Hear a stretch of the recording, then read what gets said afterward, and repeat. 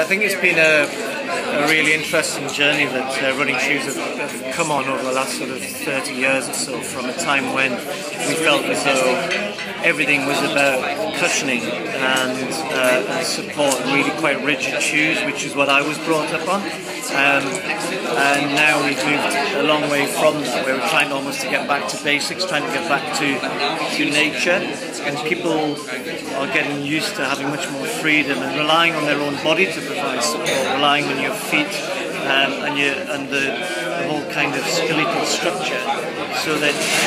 you are strengthening your body. You should get injured less as well, because if you develop your own strength and couple that with the shoe,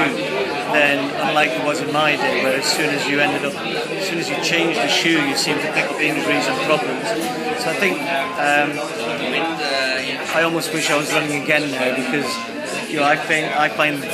these shoes so comfortable just every day walking around, that I would love to be able to wind the clock back a little bit and to have gone through my whole running career, seeing whether these would have made a difference, because injuries were a major problem.